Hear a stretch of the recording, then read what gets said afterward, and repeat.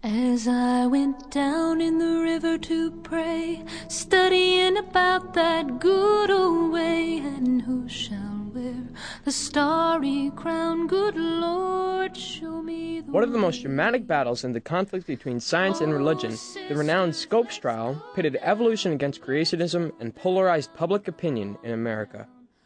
The theory of evolution argues that organisms physically and psychologically change with the passing of time. Charles Darwin brought the theory of evolution to prominence in 1859 when he proposed the idea of natural selection in his first book, The Origin of Species, and in his second book, The Descent of Man. The idea that humans evolved from earlier species remains controversial to this day, and was not widely taught in public education in the United States until the middle of the 20th century. Several American high school biology textbooks published between 1900 and 1920 discussed the theory of evolution, but they ran into conflict with the rise of fundamentalism. The theory of evolution was most controversial in the evangelical South, and Tennessee, Mississippi, and Arkansas actually banned the teaching of evolution. Tennessee's 1925 Butler Act prohibited teaching in public schools that man is descended from a lower order of animals, and it inspired one of the most famous of the conflicts between supporters of evolutionary theory and creationists. Well, the Christian right, as it's termed, didn't really come into existence until by that name in the early 1900s, and before that there wasn't much need for them to mobilize to influence public education because much of public education reflected Protestant morals and Protestant beliefs, and that started to fade out, and that's why it started to become an issue in the Scopes trial. And I certainly think that the Butler Law was reflective of the Christian rights mobilization. The American Civil Liberties Union at that time was looking for a way to challenge the efforts to ban evolutionary theory in public education, and advertised a desire to defend someone in Tennessee accused of breaking the new law. The ad called for a Tennessee teacher who is willing to accept our services in testing the law in the courts. Our lawyers think a friendly test case can be arranged without costing a teacher his or her job. All we need is a willing client. In May of 1925, the business leaders of Dayton, Tennessee, read the ACLU's ad in the newspaper and saw an opportunity to bring publicity and business to Dayton. They asked John Scopes, a 24-year-old football coach and substitute teacher at the local Clark County High School, to allow himself to be charged under the law. Scopes agreed to help, even though he had only been teaching from the state-required textbook, A Civic Biology, which had a chapter on evolution in it. On May 25th, Scopes was indicted for violating the Tennessee law by teaching evolution. After Scopes was indicted, the prominent Baptist minister William Bell Riley invited the anti-evolutionist, Bible lecturer, ex-Secretary of State, and three-time presidential candidate William Jennings Bryan to lead the prosecution team. Bryan agreed. In response, one of the most prominent and infamous attorneys of the day, Clarence Darrow, an agnostic, volunteered to lead the team of lawyers defending Scopes.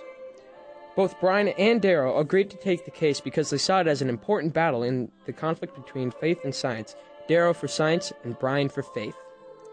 From Scopes' indictment to the beginning of the trial, the public and media prepared for the coming confrontation.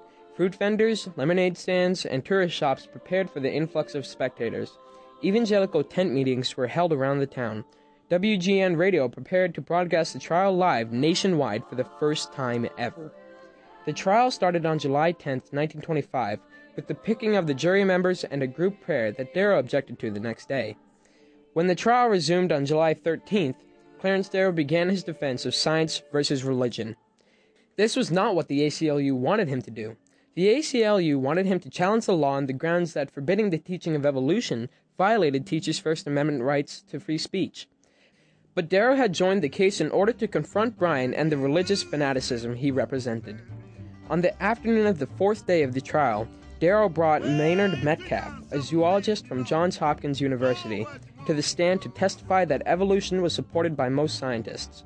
Bryan heatedly condemned Metcalf's testimony. This in turn provoked a response from one of the defense attorneys, Dudley Malone, in which he compared the fight over evolution versus creationism to the religious ignorance which resulted in the church's persecution of Galileo. Malone's speech was later said to be one of the greatest of the century. On the fifth day, Judge Ralston barred any testimony about science and evolution as inadmissible and irrelevant to the case. Darrow and his team went ahead and read into the court record and prepared testimony of 8 scientists and 4 experts on religion, statements that helped inform the public through the press about the compromised position that evolution could be compatible with enlightened Christianity. On the 7th day, due to the 100-plus degree heat and the 5,000 spectators, the judge moved the trial to the courthouse lawn. On that day, one of the greatest moments in court history occurred. Darrow called Bryan to the stand as an expert on the Bible. Darrow persistently asked Bryan questions to get him to admit that the Bible was open to interpretation. Bryan objected that the purpose of the questioning was to cast ridicule on everybody who believes in the Bible. Darrow retorted that his purpose was to prevent bigots and ignoramuses from controlling the education of the United States. Although the judge ruled that Bryan's testimony was irrelevant and should be stricken from the record, it was widely reported as a victory for Darrow. While the conflict helped advance the teaching of evolution, the outcome of the trial was a foregone conclusion. Scopes lost his case, and the judge ordered him to pay a $100 fine. 5 days after the end of the trial, William Jennings Bryan died in his sleep. A year and a half later, after the case had been appealed, the Tennessee Supreme Court decided to set aside Scopes' conviction on the grounds that the jury rather than the judge should have set the penalty. In order to keep the case from going to the U.S. Supreme Court, they also recommended that Scopes not be prosecuted further.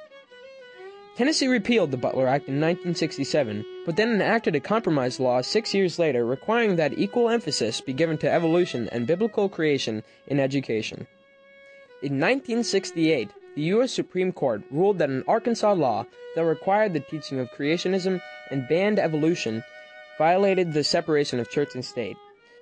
And finally, in the 1987 Edwards v. Aguilar decision, the U.S. Supreme Court forbade even the compromise laws that required teaching both creationism and evolution, because they also violated the First Amendment's Establishment Clause. In the 1950s anti-communist McCarthy period, the story of the Scopes trial took on a new meaning. Inherit the Wind, a 1955 play and 1960 film, were dramatic interpretations of the Scopes trial that portrayed the town of Dayton as a furious reactionary mob. Though the play and film took many quotes from the trial, they also changed many key facts. In the movie, there's a fundamentalist minister who has a daughter who's engaged to the Scopes character. He's called Cates in the movie, but it's Scopes. In fact, the people in Dayton weren't anywhere near as fanatical as the movie shows them, and there wasn't any fundamentalist minister who was leading the case against Scopes. And in fact, the people on both sides seemed to be on the very best of terms, got along just fine. So that whole conflict was played up much more for the movie. Intelligent design emerged in the 1990s as a compromise with the Supreme Court's banning of biblical creationism in science classes. Intelligent design only argues that nature is too complex to have evolved on its own, and does not introduce explicitly creationist ideas. But this compromise also failed. One of the most recent defeats in the conflict between supporters of creationism and evolution occurred when parents sued the Dover, Pennsylvania School Board for trying to have intelligent design taught in the schools in 2004. In 2005, the federal court ruled on the Dover case that teaching intelligent design was the same as teaching creationism and also violated the separation of church and state. And in fact, that Dover, Pennsylvania case, they were, in some rather neat ways, able to show that they were the same thing. They were able to show that some of the so-called scientific texts that these people wanted to use, that in earlier versions they called it creationism, in the later versions they called it intelligent design. The Scopes trial became one of the greatest turning points in the war between science and religion, evolution and creationism. Despite attempts to teach both side by side, the conflict rages and most likely will rage on, for history has shown that the battle between evolution and creationism cannot end in compromise. Although it's so ridiculous, they're teaching us now that it's true. The teachers that came from a monkey would be better off in a zoo. Whoa, I'm no kin to the monkey, no, no, no. The monkey's no kin to me, yeah, yeah. I don't know much about his ancestors, but mine didn't swing from a tree. It seems so much more believable, and surely, surely it's true. That God made man in his image, no monkey story.